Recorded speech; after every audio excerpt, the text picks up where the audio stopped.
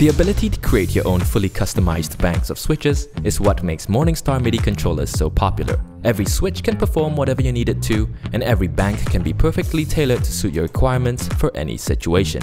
You could be tracking in the studio, controlling a DAW for a live performance, or slamming it out at a gritty gig, and your Morningstar controller can evolve to offer you control over whatever you need. But because your Morningstar MIDI controller can be used in so many different situations and gigs, you might find yourself wondering, what's the most effective and efficient way to manage all your banks and presets so that your controller can be exactly what you need when you need it?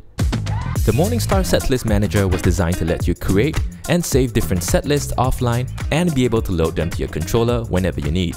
This works for all MIDI controllers in our current lineup, including the MC3, 6, and 8. Here I have 3 different MC6 Pro backups saved on my computer, and right now we are going to create a new setlist using banks from all 3 different backups. As you can see here, I have different dates on each of the backup files as they each were created at 3 different points in time. The first thing I'm going to do is break up each of my backup files into individual bank files. This will allow us to pick and choose which banks we want from each backup to include in our new setlist. To do this, first open the Setlist Manager, which is accessible from the Morningstar editor page. Then select the device you are using. In this case, we have the MC6 Pro, so let's select that. To convert an entire controller backup to individual bank files, just load it into the Setlist Manager and click on Save as Individual Bank Files. A zip file will be downloaded, and unzipping it will reveal all the individual bank files.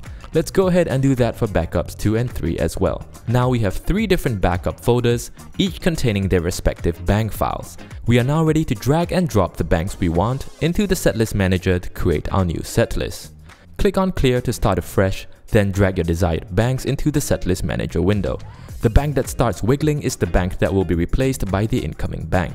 If you want a more compact view, you can click on Hide Bank Details. And if you want to see the presets contained within each bank, you can click on Show Bank Details to open them up.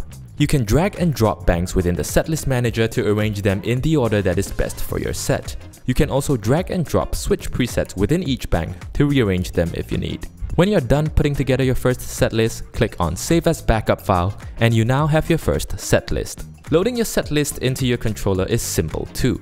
On the Morningstar editor, click on the Controller Backup tab followed by Choose File.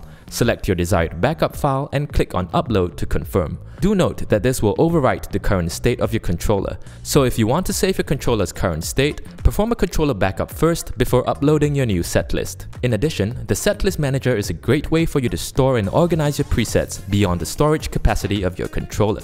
You can store as many banks and presets as you want offline and upload them to your controller in your desired arrangement anytime you need. I hope you've learned something new and useful from this video.